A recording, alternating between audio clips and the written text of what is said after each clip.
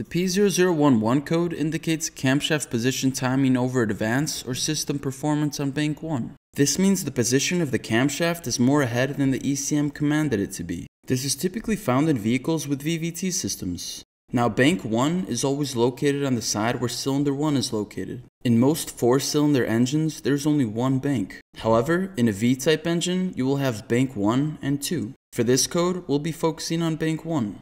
The first cause of the P0011 code is oil-related problems. For instance, the oil could be low, or in worse situations, it could be contaminated. Both can trigger the code because the variable valve timing relies on oil to work properly. When the oil gets low or dirty, the camshaft actuators can lack the right oil pressure, and as a result, they won't be able to adjust the position of the camshaft correctly.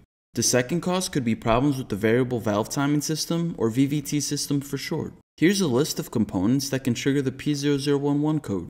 Now sometimes you get more than one code along with the P0011, which should lead you in the right direction. You'll need an OBD2 scanner for this. I'll leave a great one in the description below.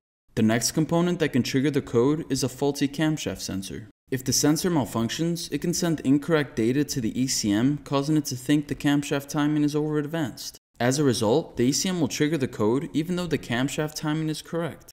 The fourth cause for the code could be an issue with the timing components. Depending on your car, you could either have a timing belt or a timing chain. These components help keep the camshaft and crankshaft in sequence. If the timing belt or chain stretches, it can skip a gear or a sprocket, throwing off the camshaft timing and triggering the P0011 code.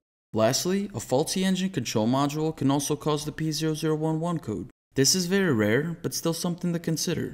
I appreciate you all for watching this video. If you gained value, make sure to like and subscribe, and I'll see you in the next one.